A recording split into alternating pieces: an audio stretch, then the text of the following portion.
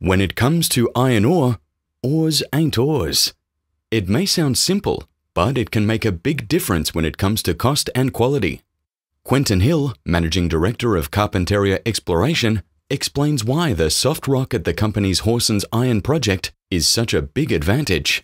The Hawsons ore has huge advantages because of its soft character. This means it can produce the world's leading grades at the world's lowest processing costs, and therefore attracting the highest possible price.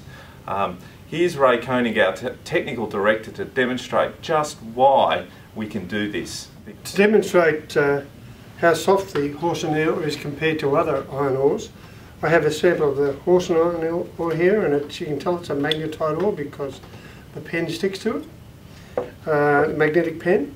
And I have a sample of a West Australian ore, harder ore. Again, it's magnetite ore and the pen sticks to it. Now, if I take the West Australian ore and rub it against the Hawsons ore, I produce fine material. You can see it coming off on the paper. And you can see I've ground a groove into the Hawsons ore, and you can see there's virtually no wear on the West Australian ore.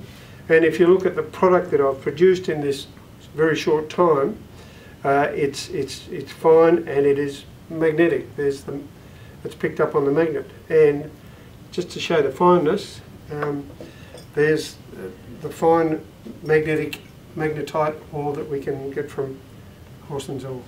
Ores ain't ores. For Carpentaria, it makes a world of difference in developing a valuable new mine at Broken Hill.